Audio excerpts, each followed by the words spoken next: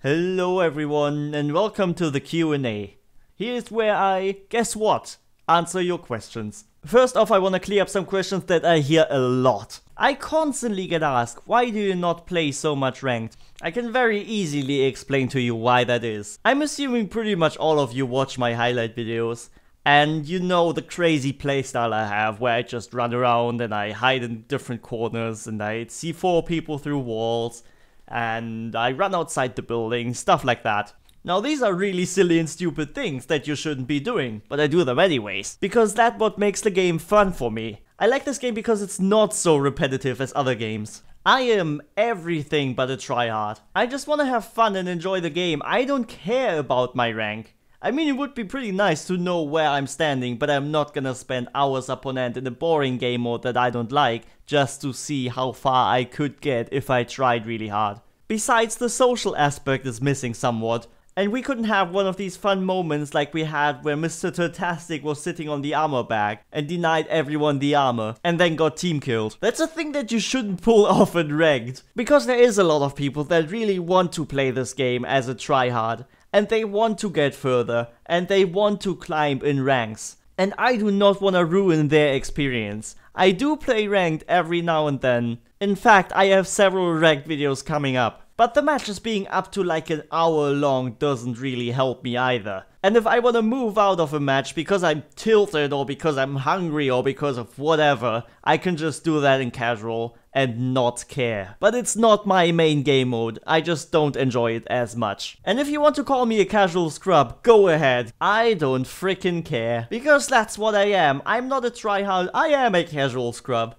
Another question that is asked all the time is if I have a Discord. Yes, I do in fact have one, but it is and will always be a Patreon reward. Because I feel like I should give something back when somebody supports me, and having this exclusivity is a really good way. So if you want to support me, wink. The link to the Patreon is in the description. Enough with the shameless self-promotion. Alright, let's answer some of the real questions. If Puls wasn't bald, what haircut would you give him? The answer's right here, buddy. But only if it's included with a hitbox. How do you handle higher recoil guns that you're unfamiliar with?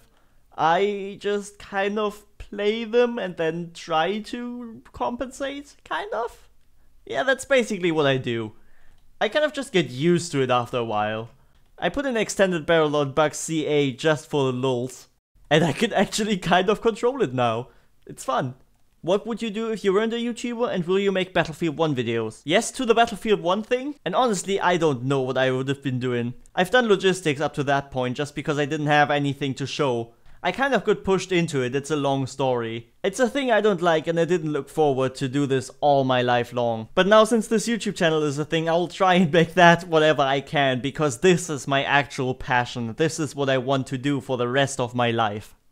What's your favorite map? Probably Cafe Dostoevsky. I like the bigger maps in general because you have so many ways and routes you can go, and so many opportunities to flank, and so many angles you can attack an objective from. Bank and Border are definitely high on my list too. I had the itch to go back into shooters for the longest time. I hadn't played any for like 5 years before I started playing Siege again.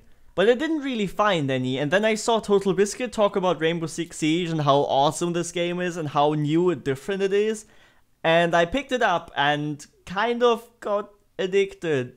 Why are you making your videos in English? You could be the biggest German Rainbow Six Siege channel on YouTube. There's multiple answers for that. First off, I feel more confident in speaking English. Even though my English is horrible compared to my German. I'm pretty sure a lot of non-English speakers can relate that they have kind of a little bit of a different personality when speaking English compared to their mother tongue. My friends and most people that I play with are actually from other countries other than Germany. So I am obliged to speak English all the time. And why should I make a German YouTube channel when I speak English in the videos anyways? It just makes no sense to me. Besides, I can reach a much wider audience with English. I know exactly who is watching my videos. I have the exact numbers. I have the statistics. And I'm telling you right here, I am not gonna drop 90% of my audience just to speak German. It just makes no sense whatsoever, and I'm excluding so many people. And in the current time we're living in, I'm expecting at least the younger German generations to speak proper English.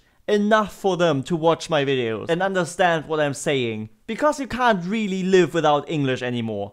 Do you think in English or in German? Most of the time when I'm at home, because all of the stuff that I do is English, I kind of just get into an English mind, I guess. I start thinking in English and I start speaking to myself in English. Because I use it all day, but when I'm working and I constantly have to talk and interact with people in German, then that's a completely different thing.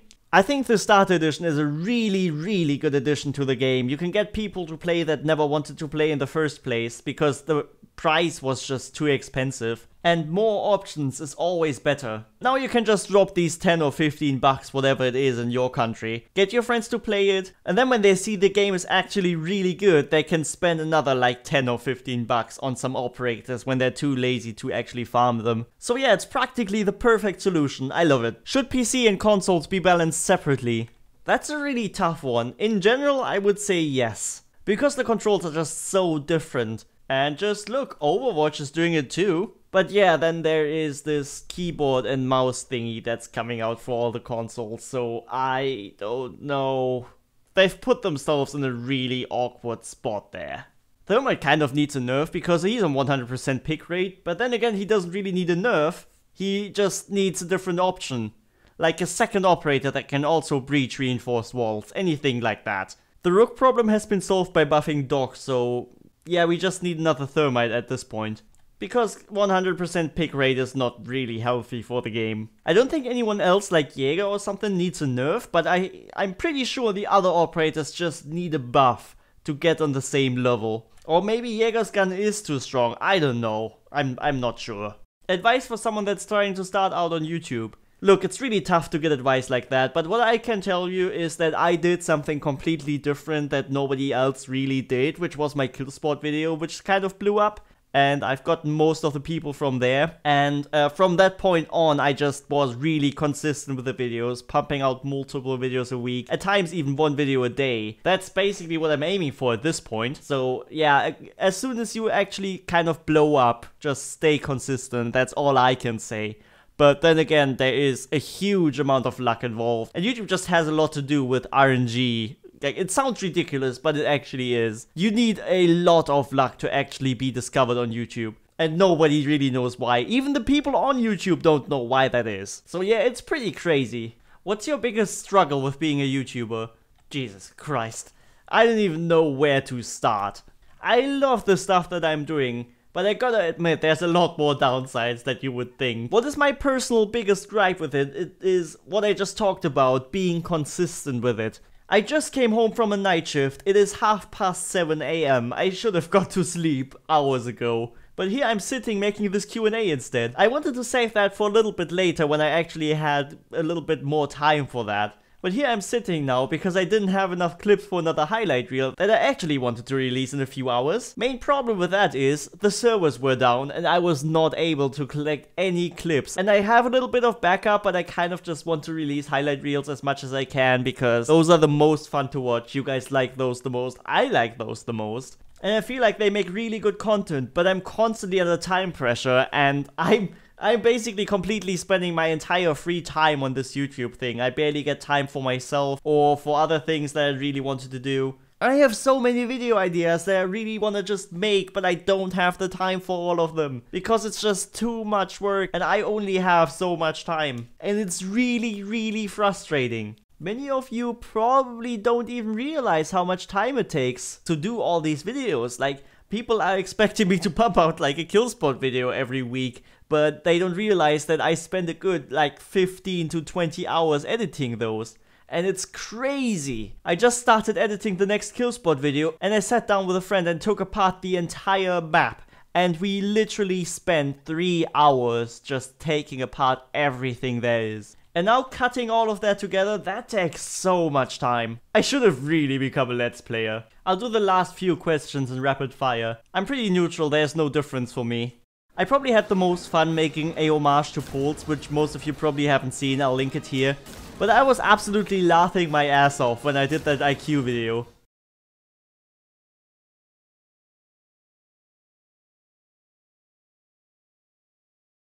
It's pretty obvious, my name is actually Mohammed.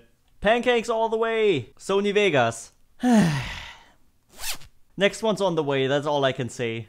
No, look, You should really be ashamed of yourself for asking that question, and I am not gonna grant you that wish. Alright, that's about it for today's Q&A. I'm gonna do more of this. I don't know how often those will pop up. I'll make one every now and then. I'll just stick to monthly for now. So if you have any questions, pop them down in the comments. I will read them and answer them next time. Also, maybe you guys can help me, because I am really uncreative with names and I really need a proper name for this Q&A thingy if I want to do it more often. So feel free to suggest a name or anything. So just feel free to suggest a name. I'm looking for something catchy and not Siege related. If you find something, just tell me. But yeah, I'll pick the best one that I find. And thanks for watching the video. Have a good one. See ya.